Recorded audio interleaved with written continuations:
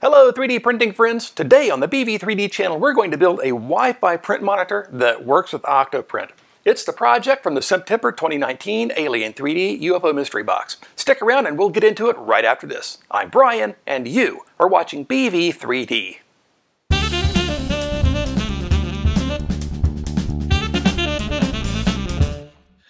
Hi, welcome back. Hey, if you're new here and you're wanting to learn about cool 3D printer upgrades, 3D modeling, and other 3D printing related stuff, start now by subscribing and clicking the bell so you don't miss anything. Okay, so today we're going to build the Wi-Fi print monitor that came with the Alien3D UFO Mystery Box for September 2019. This is a cool little device with a super small Wi-Fi enabled Arduino board called the Wemos D1 Mini and an equally miniature OLED screen with a resolution of 128 by 64 pixels. The project was developed by a person known as Qrome who published it as an Instructable. As soon as I saw some of the case designs for this, I knew I had to put a little twist on it. This project was perfect to mount in a miniature Mac case. Now, this case is a Mac Classic from around 1990, but it's nearly identical to the original 128K Mac from 1984. In terms of looks, the Classic had a smoother case design and was more of a very slightly off-white color.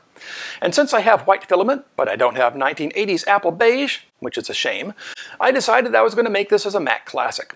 Oh, if you know of a filament with a good close match to 80s computer beige, let me know in the comments. Also, as I started looking on Thingiverse for a compact Mac model to turn into a case for this project, I saw that somebody had already done it, and that somebody is Thingiverse user Tux Project. Their design is awesome and super detailed. The bottom of the case is specifically designed to hold the Wemos D1 mini board, and it just slides right in. I printed the bottom part right side up and the main part of it upside down.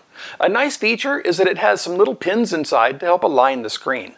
Unfortunately, those pins are spaced for a slightly larger screen, so I did need to load the model into Tinkercad and move the pins to fit the screen that I got from Alien3D. So I've uploaded that as a remix of Tux Project's model, and I've got a link in the description. So there are a few things that we need to do to get this project assembled and working, and I'm starting with the easiest thing first. First, we need to print the case pieces. Second, we need to solder 4 wires between the Wemos D1 Mini and the screen. That's it, just 4. Third, we'll assemble the case with the electronics inside, and fourth, we'll install code on the Wemos to make it work. The code is going to require the Arduino IDE, a board definition file, and a few libraries. Now, since we're essentially building a tiny Mac, we'll do it on a Mac as well. And Windows users, don't worry, the process of getting the code and libraries installed is pretty much the same for you. Really, the only difference is going to be in the Arduino IDE installation, and I'm going to refer everybody to the instructions on the Arduino site to get the IDE installed. If you're just not comfortable watching all this being done on a Mac screen, my friend Chris Riley's got an excellent tutorial on this project as well, and I encourage you to check out his YouTube channel, Chris's Basement. His video is linked in the description.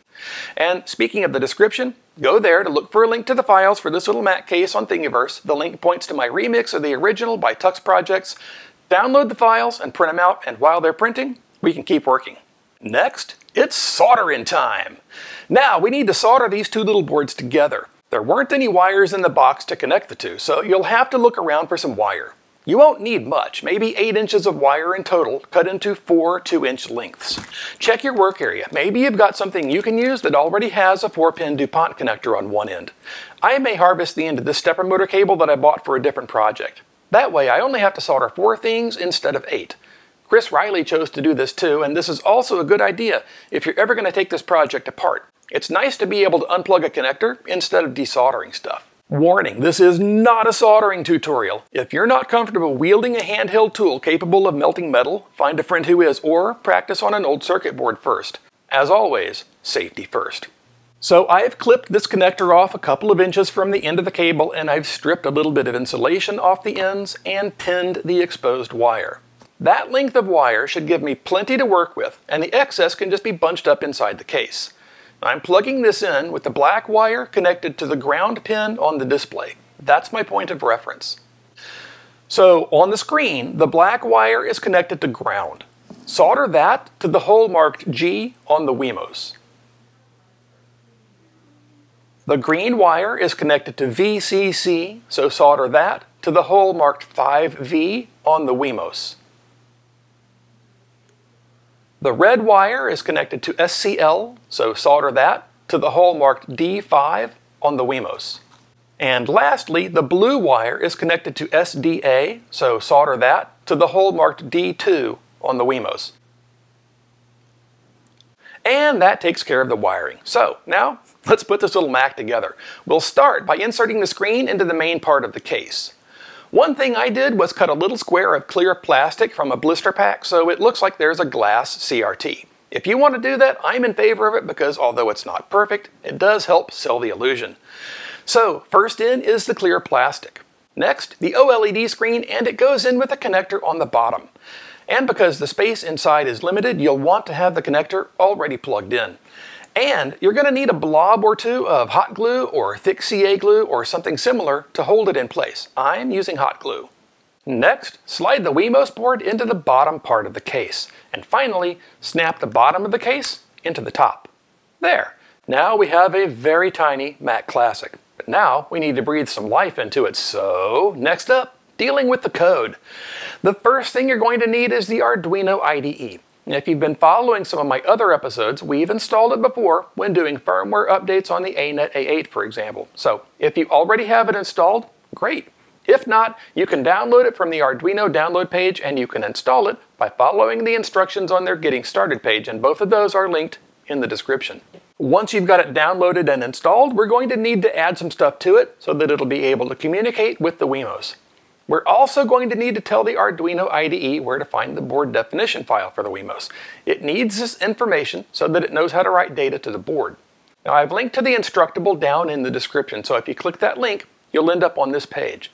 You'll need to scroll down a bit, but what we're looking for is this: the links to the project's source code as well as links to the additional board definitions and libraries that need to be installed.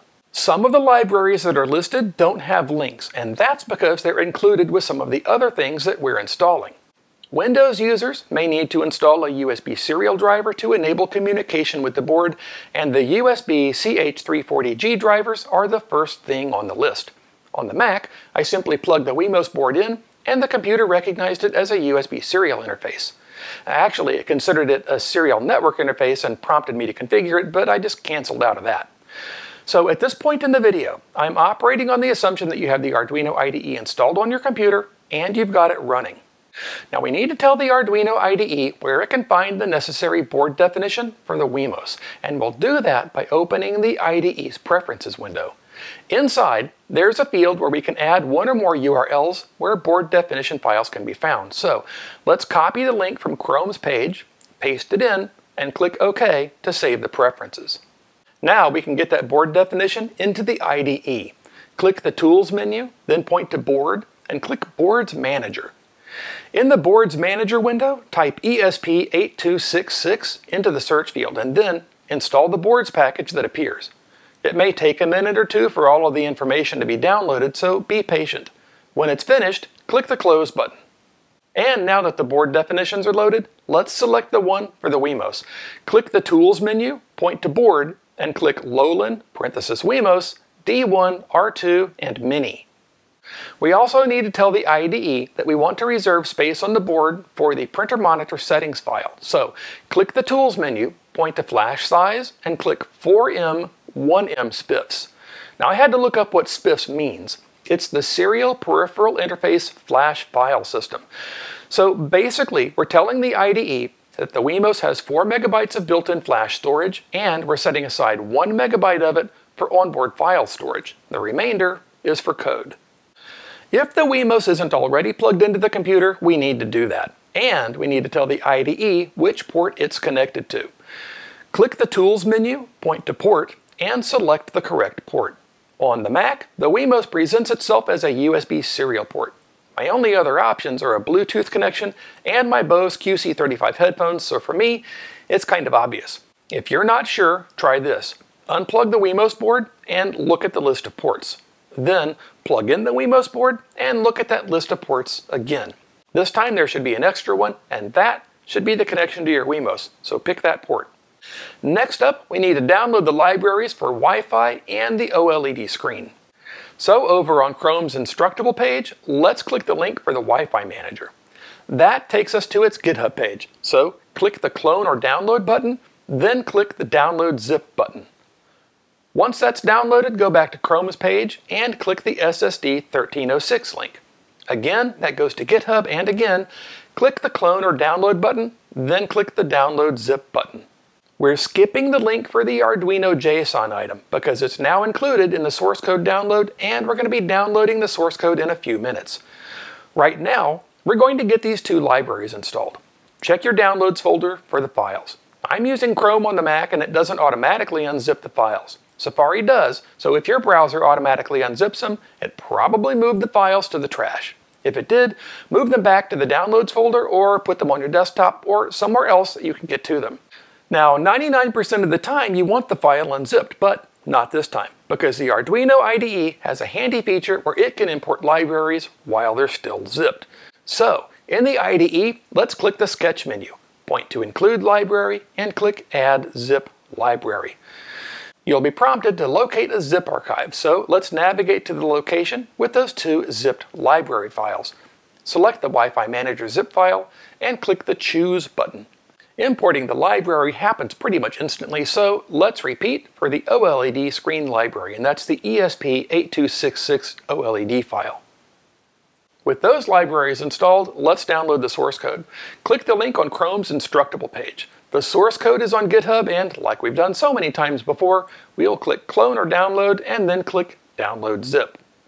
Now let's open the Downloads folder, unzip the Printer Monitor Master zip file, and open the resulting Printer Monitor Master folder. Inside that, open the Printer Monitor folder, then open the printermonitor.ini file. This will open the entire Printer Monitor project in the Arduino IDE. Now, let's make sure that this project will compile. Click the button with the check mark up at the top left corner.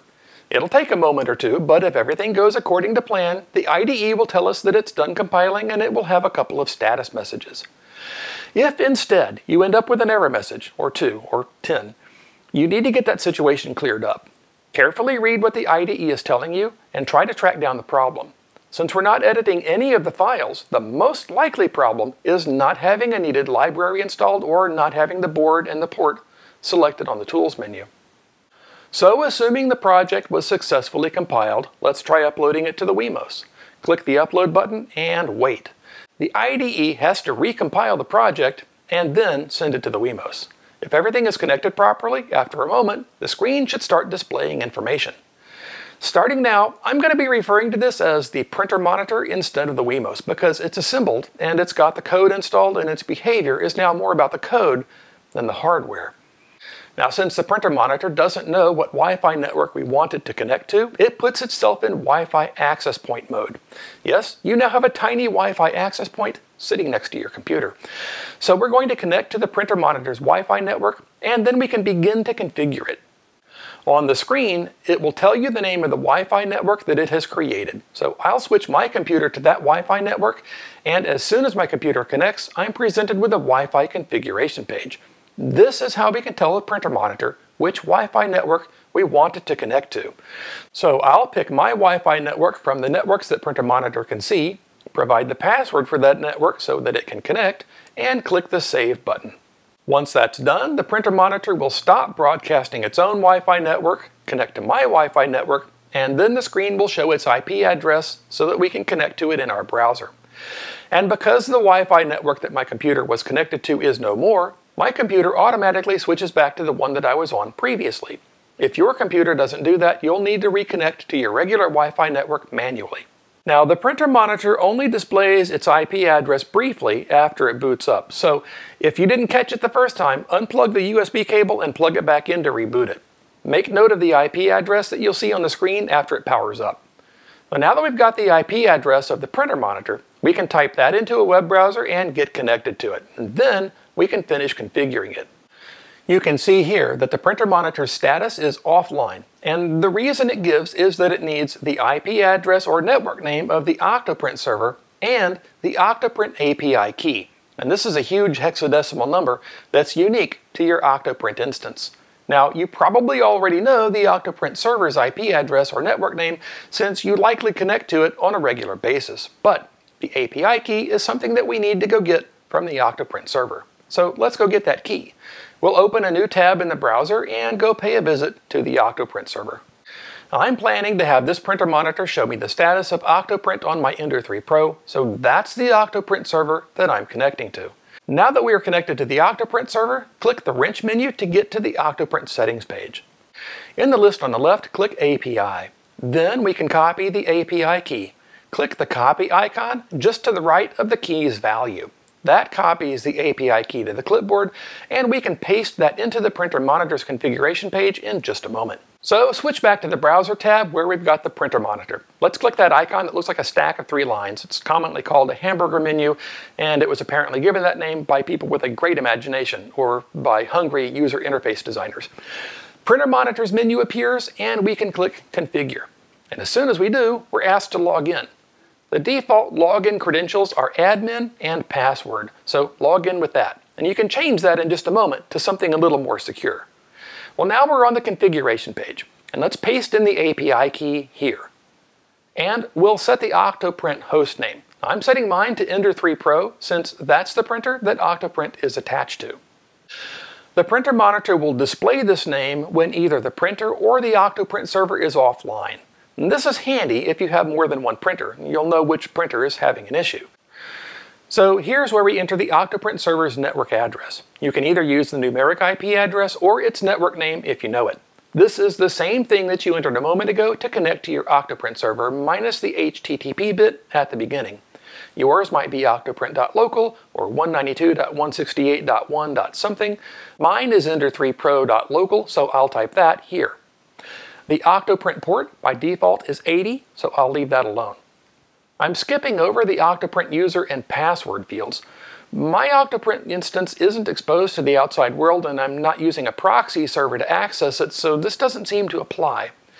The other settings here are whether to display the time when the printer is off, whether to use a 24-hour time display, whether to flip the display orientation, and this has to do with how the screen is physically mounted in the case. I showed using the standard orientation with the connector at the bottom. If you wanted to install it upside down with the connector at the top, then checking that box would flip it and it would appear right side up. You can set the theme color to suit your needs. This light green is fine for me. You can adjust your time offset here. My time zone is GMT -5, so by setting it here, the clock display will be correct. And here, you can change the username and password needed to log into the printer monitor. I'm going to change the password, review the settings briefly, and then click Save to save all of these changes. It does have the ability to display the weather if you like, and doing so will require you to have an Open Weather Map API key and your city ID. I haven't done this on mine, but feel free to do it on yours. There is a link to the Open Weather site on this page. Getting an API key will probably require creating an account on the site and providing a bit of information to them. So that's pretty much it for the configuration. Now, if I start a print job, Printer Monitor can show me the status of it from pretty much anywhere as long as there is a USB port to power it and it's able to connect to my Wi-Fi network. And that's about it for this one. Thanks for making it all the way to the end of the video, and thank you for all the likes, comments, and shares. Don't forget to subscribe and click the bell so you don't miss out on any cool 3D printing stuff. Now, if you like this episode, please give it a thumbs up. If not, give it a thumbs down, but either way, please share your thoughts down in the comments. If you like the content that I'm producing and you want to help out, check out the description for ways you can do that. Shopping using the Amazon affiliate link really helps no matter what you're buying, and heck, even just subscribing is a great way to support the channel and help keep me making these videos for you. Well, now that I've got a very tiny Mac Classic to keep me informed about what my Ender 3 Pro is doing, I'm going to go print something cool. You do the same, and I'll see you next time.